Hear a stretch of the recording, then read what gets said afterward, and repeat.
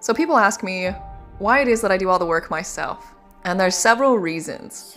First, we'll go with the obvious, which is you're gonna make more money. If you're able to afford the initial investment of the hardware required to produce your own prints, you're gonna maintain a far more profit.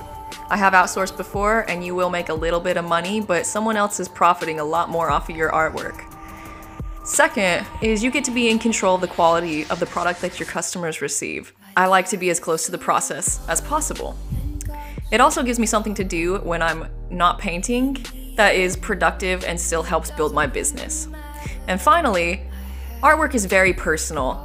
Everyone would love to own original artwork, but sometimes that's not an option, and prints are the next best thing. So I feel like the closer an artist stays to the printing process, the more soul that piece is going to retain.